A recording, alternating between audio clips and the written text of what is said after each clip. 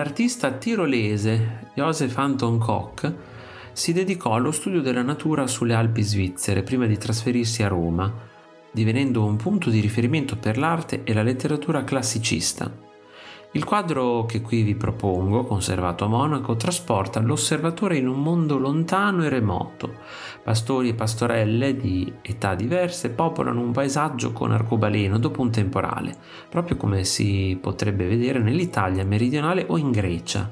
Lo sguardo corre su boschetti e soavi vallate solcate da corsi d'acqua, verso lidi soleggiati ed erti picchi montuosi.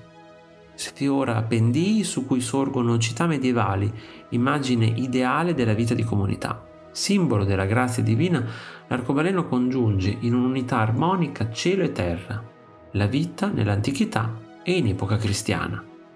Secondo la concezione artistica del pittore, sono le figure e gli ornamenti a conferire significato ad un paesaggio arricchendolo di idee, assimilandolo a un poema idillico pittorico, paragonabile alle poesie antiche.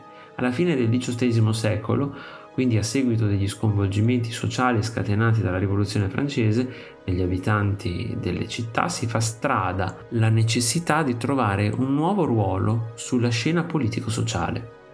Il passato eroico dell'umanità diviene allora un invito e un impegno a raggiungere l'armonia mondiale incarnata dalla pittura e dalla poesia. In tutti i dipinti di Koch la natura si impregna di storia. Come lui stesso disse, nell'arte la storia e la natura si possono dividere quel poco che le ha divise Dio nella creazione. Questo paesaggio eroico offre un'ampia visuale su un ideale paesaggio cosmico. È senza tempo e senza luogo, come se in un teatro si fosse alzato il sipario su una visione della storia arcaica. Ci viene mostrato un ideale lontano dalla realtà, con pastori che lavorano senza sforzo. Questo è lo stato onirico e originario dell'età dell'oro.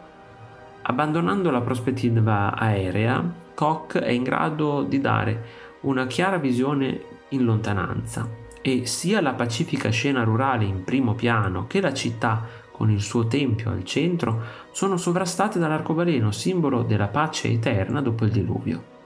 Koch dipinse diverse versioni di questo motivo e lui stesso lo apprezzava molto.